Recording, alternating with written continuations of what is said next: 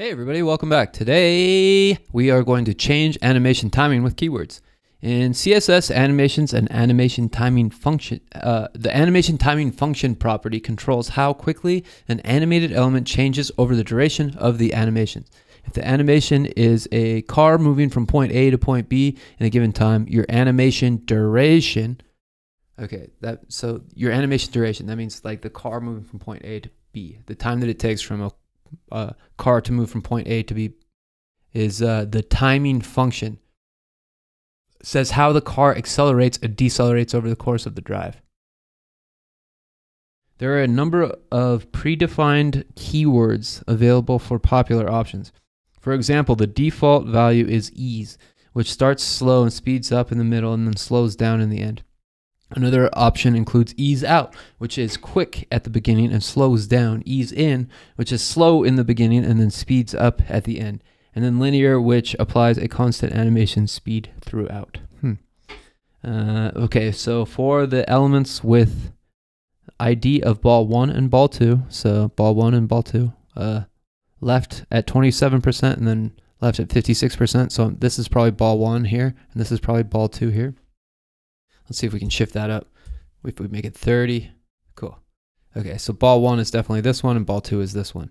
See, if I make it 17, this one shifts out, but this one stays the same. And so therefore, I know that this is ball 1 and this is ball 2. Notice the difference between how the elements move during animation, but end together since they share the same animation duration of 2 seconds. Okay, I'm not seeing that. Okay, so I've jumped ahead here. So for the elements with ball 1 and ball 2, an animation timing property, set ball 1 to linear and ball 2 to ease out. So linear animation timing function, we want to set ball 1 to linear. And we're going to set ball 2 to ease out. Now we're going to have a look at it. Cool. So this is linear. You see how it's just moving at the same pace? Ease out, quick, slow, quick, quick. So it goes slow, quick, slow, slow, quick, slow. Sorry, quick, slow, quick, slow, quick, slow. And then this one has the exact same pace. We run the tests. I think that's all it's trying to say. Let's discuss this a little bit deeper. So let's say we made this like 130%. I'm not even sure if that would work. No, that just breaks the program. Interesting. So yeah, with the keyframes, you can only go 0 to 100%. We're calling the keyframes bounce, which is the balls. Okay, so basically, this is all the CSS here. And then this is the HTML. The HTML just has 2 lines. There's 2 balls. They each have a class of balls, so they're both balls, but one has the ID of the first ball and the one has the ID of the second ball.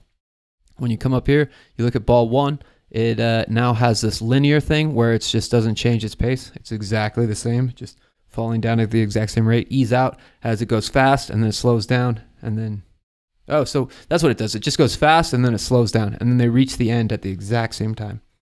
The width is 50. If we were to change the width to 100, you'd see that there'd be big fat balls.